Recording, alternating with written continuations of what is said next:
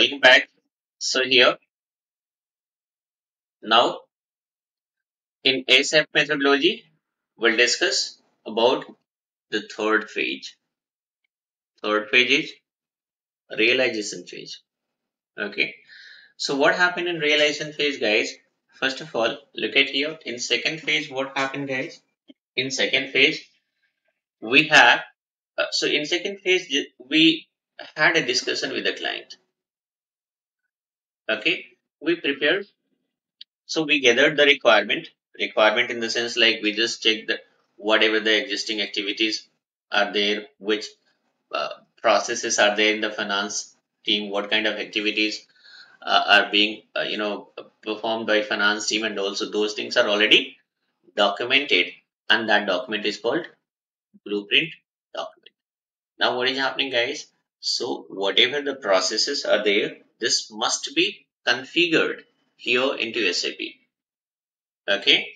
So now what happened, guys? Configurations. Look at here. The purpose of this phase is to implement all business process requirements based on business blueprint document. So the first activity is configuration.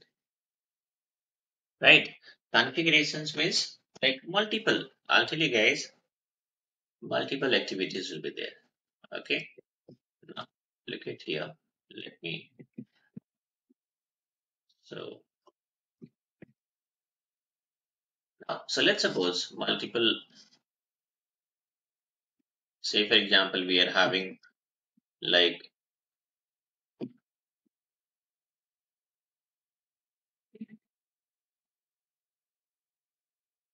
on payable, account receivable, right? Then multiple other configurations are there. We are having dunning,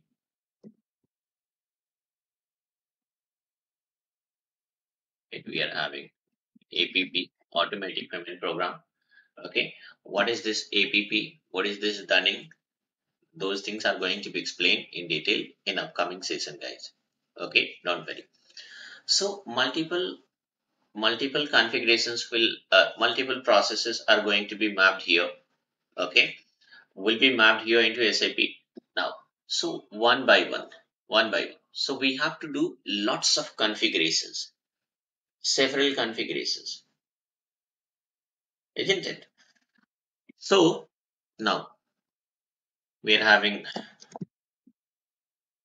terms of payment. Right? Then we are having like let's suppose down payment related configurations, down payment for vendor, down payment for customers, isn't it? Likewise, integrations are there. Okay. So I'll tell you guys, for these all activity, right, several configuration steps are there. Okay. So these things are going to be configured. Not only these, even multiple other activities are also there. Those things will be explained one by one in upcoming session. So configurations. First of all, what we have to do? We have to do the configurations. But after configurations, if I have configured automatic payment program, then what will happen, guys?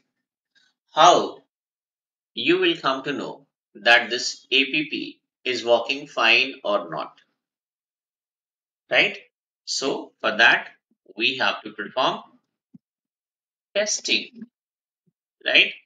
So when I have configured this APP, after that, what is happening, guys? Immediately after, we have to perform this testing. If I have to configure this dunning, immediately after, I have to perform testing, right? If I have done account payable basic setting, then what will happen? Testing will be done. Okay. Why? Because if you test, then only you will come to know that yes, whatever configurations are done, like whatever configurations are done is fine or not, isn't it? So testing, of course, after every configurations we have to perform testing. This account payable basic setting is configured. After that, testing. Account receivable basic setting is configured. After that, we have to test it. Then only we have to proceed further, right? So one by one, what is happening, guys? Configurations are supposed to be done, and one by one, even testings also will be done, right? So that is why here, look at here, configurations and testing. Okay. Now this testing is having two kind of testings are there, guys. One is called UT and second one is called IT. What is this UT and IT? I'll tell you guys. UT stand for unit test and IT stand for integration test. Integration test. What is this unit test and integration test? I'll tell you. It's pretty simple. This, let's suppose I have configured Dunning and then we have to test it.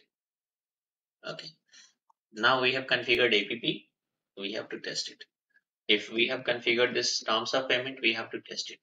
We have configured this down payment, customer down payment, we have to test it. Vendor down payment, we have to test it. So look at here, this is one unit, this is another unit, this is another unit, right? Unit by unit configurations, right? Unit by unit, we have to do the configurations, and unit by unit testing is also happening. So this is called unit test, one by one.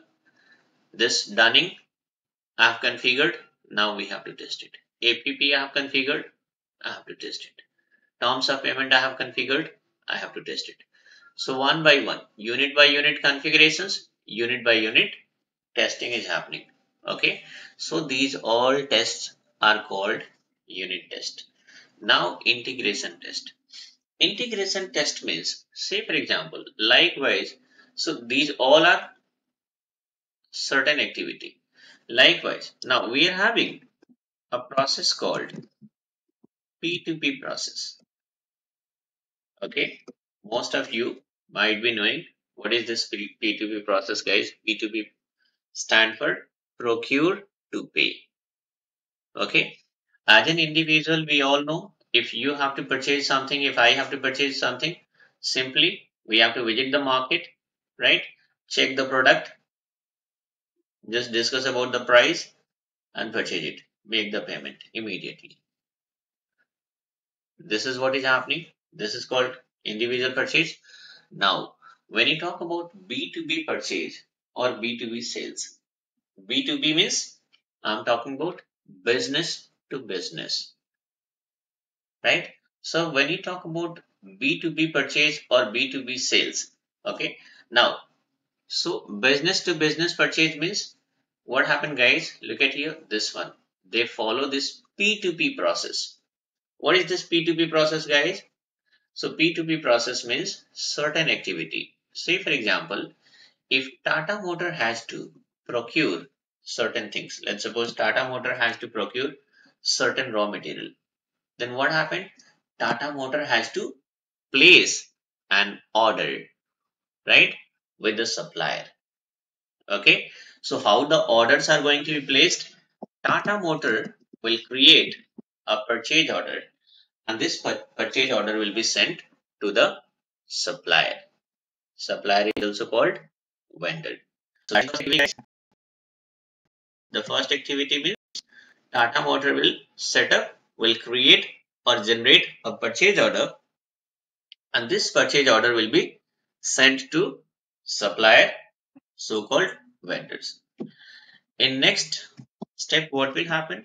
Since the supplier or vendor has received a purchase order, in the sense order from Tata Motor, so based on that purchase order or based on this order, what is happening?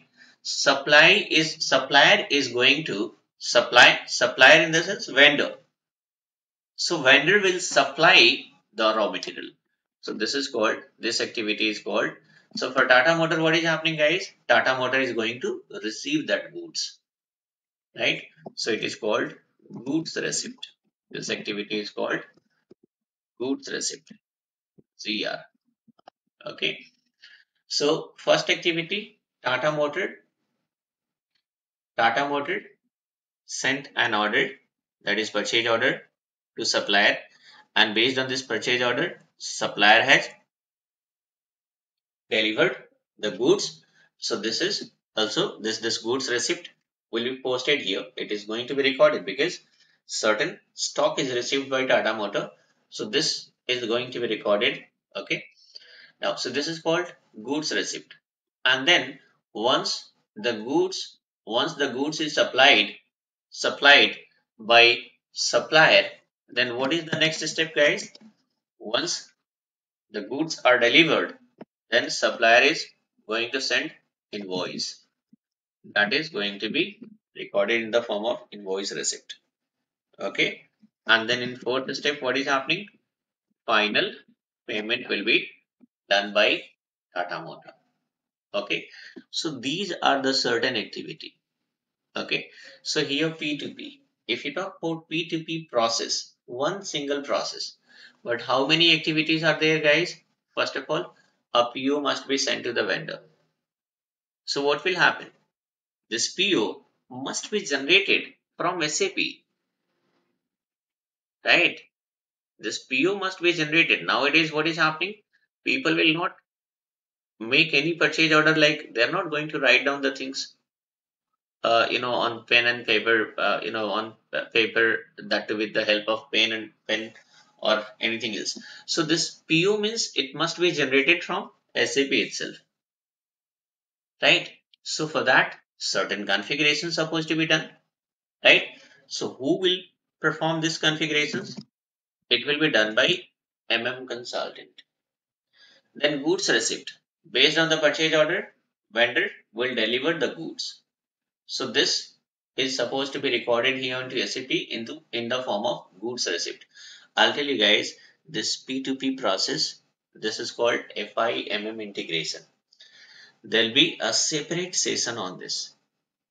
There'll be a separate session on this in upcoming. What do you say this one? There'll be a separate session on this. So don't worry. I'm just explaining in a very, like, it's a kind of brief explanations only, right? Now, so first of all, PO must be generated with the help of SAP. So who will perform this configurations? It will be done by MM consultant. Based on PO, vendor is going to deliver the goods, and that will be recorded here into SAP in the form of goods receipt. So this is also going to be configured and it will be tested by MM consultant, right? It will be configured by MM consultant, not tested. Okay. Then what is happening? Then vendor is going to deliver the invoice, and this invoice related. So here it will be done by FI consultant. FI consultant. And then what will happen, guys? Payment related, the configurations will be done by FI consultant. So look at here, one single process. It is having four steps. Two steps will be configured by FI, and two steps will be MM, and remaining two steps will be done by FI, right? So look at here. Now in this single process, but there will be involvement of two consultant, right? So it is having integration, right? We are having dependency on MM consultant and vice versa. MM consultant is having dependencies on us, right? So this is called, so now here one process, but it will be tested by both. First of all, MM consultant will create a PO, then MM consultant will post goods receipt, FI consultant will post invoice, and then payment, and then we can say that now we have successfully tested P2P process. So this is called integration testing. Okay, integration test. This is unit test, account payable. right? Is configured and tested. Account receivable configuration and tested, right? Dunning configuration and tested. So it is configured. This configurations are done by us. Testing also done by us only. Here P2P, one activity, one process. But here what is happening, guys? This configuration and testing will be done. Configurations will be done like these two configurations will be done by MM, and these two configurations will be done by FI, and then all together we have to test this P2P, right? So it is having integrations, right? These two modules are interlinked, interconnected. So this testing is called integration testing. Okay. In detail, again, integration testing or integration test. So there will be this P2P process, and on this P2P process in detail it is going to be covered in upcoming session. There will be a topic called FIMM integrations. Okay. There again practically we can test this. Practically we are going to test this. Okay. So in a simple form, look at here in third phase what happened, guys. Look at here in third phase. Okay, in third phase we have to do configurations, right? And once the configurations, let's suppose once we have configured something, how we will come to know, or how you will come to know that this configuration is perfect or not. So for that we have to perform testing also, right? So this configuration and testing will be done here in third phase. And once the configuration and testing is completed, it means we have done with the third phase. In the sense third phase is completed.